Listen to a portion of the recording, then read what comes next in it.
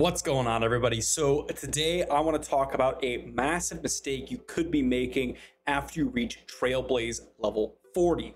I just reached this not too long ago.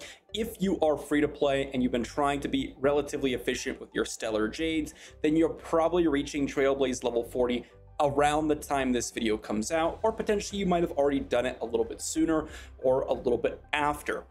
But these are a few things to consider once you reach level 40 to make sure that you're not absolutely just stalling out your progression on a few different characters. So once you reach Trailblaze level 40, you unlock Equilibrium level 3. This is very, very important because the Equilibrium levels basically determine how difficult content, or rather what difficulty of content that you can do, as well as certain ascension levels, etc. Which is super, super important for the purposes of using your Trailblaze energy, farming certain gear pieces like relics and ornaments, ascending your characters, and obviously how much value you can get in general throughout the game.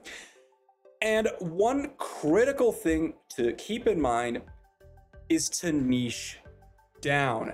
And the reason we're doing this is because we want to prioritize where we're using our Trailblaze energy.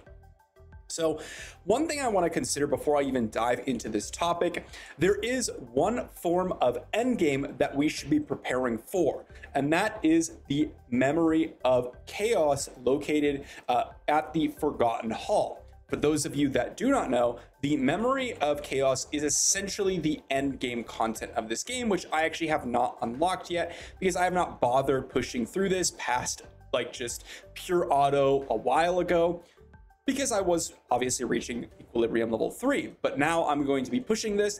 And after you beat the Forgotten Hall, you're going to unlock the Memory of Chaos, which is extremely difficult boss fights with really tough requirements, because you actually need 2 separate teams of 4, and they usually require a specific element. With that knowledge in mind, that is what we should be preparing for. And a crucial thing to consider is to first start off with using a core team of 4 to 5 characters. Now, I know I just said, oh, we're going to need 8 characters, 2 separate teams for the Memory of Chaos. But in order to get there, we want to squeeze out every ounce of power we can get from this game. And so separating, making sure you have a core team of 4, potentially 5, with all separate different elements, because you absolutely need to take advantage of the weakness break in this game. You really want to heavily prioritize their traces as well as their ascension materials, because it's very expensive to level up all of these different characters. And not only that, but also leveling them up, ascending your light cones, ascending the characters, developing the traces. All these things are starting to get very expensive. So by prioritizing a core group of 4, you ideally will be able to push further into simulated universe and into later stages of various different farming methods. Now, if you've already been able to do that and you're able to farm 5-star relics, that is where the majority of your energy should go after you've developed your core team of the traces that you need, okay? Because we really need to start getting some form of relics involved in our characters that are actually going to perform for the characters that we need to in the Memory of Chaos.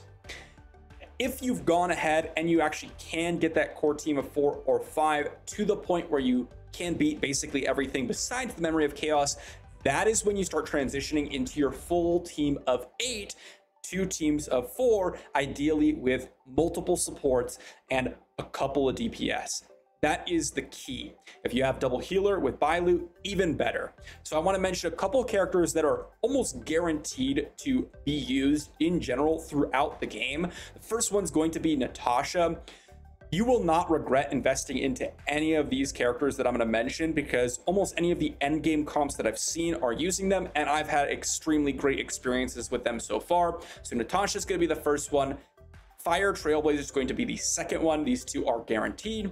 March 7th is going to be the third one, and is one that I'm going to be working on very shortly. These three are going to be extremely critical in the future of your Memory of Chaos teams, because again, you're going to need that team of 8, and you might have noticed that I mentioned 3 defensive support characters. That is because defensive supports are the way to go in any gacha game until you've got the stats to just speedrun it. We do not have those stats. Therefore, you need to focus on defensive supports. A couple of characters that I personally will be working on just because I have them to give you guys some idea.